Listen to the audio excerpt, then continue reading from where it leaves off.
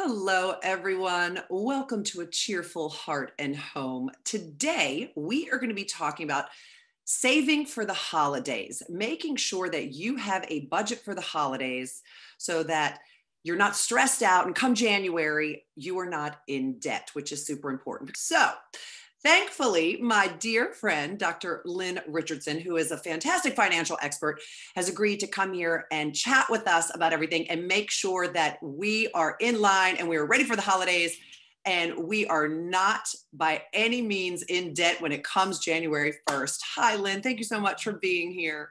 Hi, Debbie. Thank you so much for having me. Always a pleasure to be here to share tips about how we can get money smart.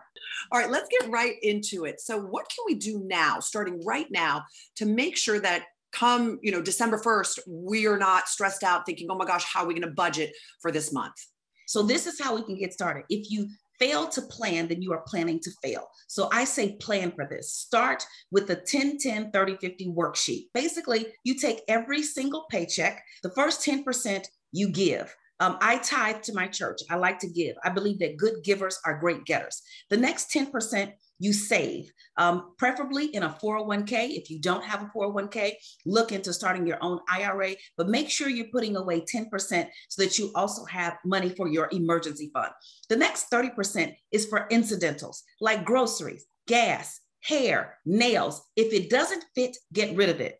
And the reason I say put away 30% is so you can have control over that. Nobody wants to go to the grocery store for toothpaste and walk out with $139 worth of stuff you don't need and did not budget for. And the remaining 50% stays in your checking account, a separate account for your bills. So your mortgage, your rent, your car note, your insurance, all of those things. That's the first thing you want to do. You want to get some control so you can see what's happening with your money. The second thing you want to do is take a look at the 30% that you have for incidentals. Try to minimize that spending as much as possible. And if you have anything left over, then take that money, put it into a separate account for your holiday spending. Now you've got your holiday spending set aside. It did not interfere with your long-term goals. It did not interfere with your bills. And you can breathe and say, this is my plan. The last thing you want to do is now take the 10-10-30-50 Christmas worksheet. And then you split the money up as it's indicated on your worksheet. And guess what? When the money's gone, it's gone.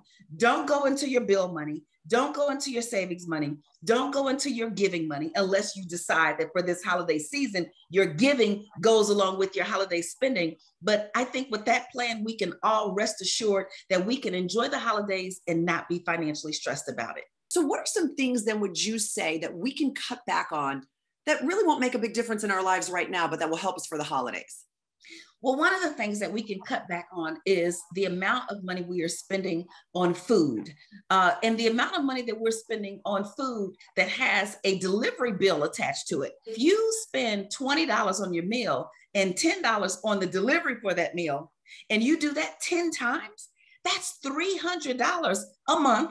Yeah. That's $3,600 a year. You also want to take a look at how much you are spending on gas. Gasoline, we know, is very expensive. Can that meeting take place virtually? Can that meeting be postponed? Can that event be consolidated? Can you carpool? So I would say meals, gasoline, and some of those other expenses like those subscriptions that we're not using. Take a look at those subscriptions. And most people will find if you go into those three areas, you can save a lot of cash for the holidays and beyond. Now, when we do spend money, you always say, do not use a credit card. Cash is king. Cash is king, yes, if you have no control over your spending. But if you can exercise some discipline, then I do recommend that you use a card that you already have and take advantage of the cash back benefits. But here's what you don't do. Do not go out and apply for new credit now. This is not the time to apply for new credit just to support a holiday spending budget.